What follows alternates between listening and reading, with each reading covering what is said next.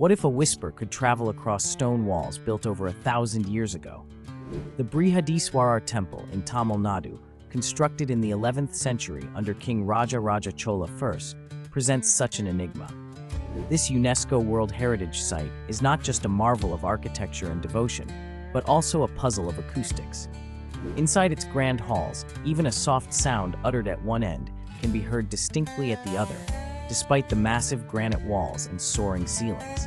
Historians believe the temple's design was intentional, amplifying chants and music during rituals.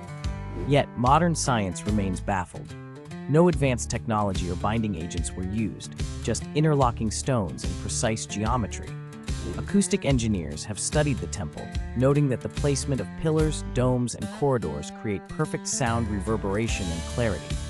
However, the exact mathematical and architectural knowledge the builders used remains a mystery.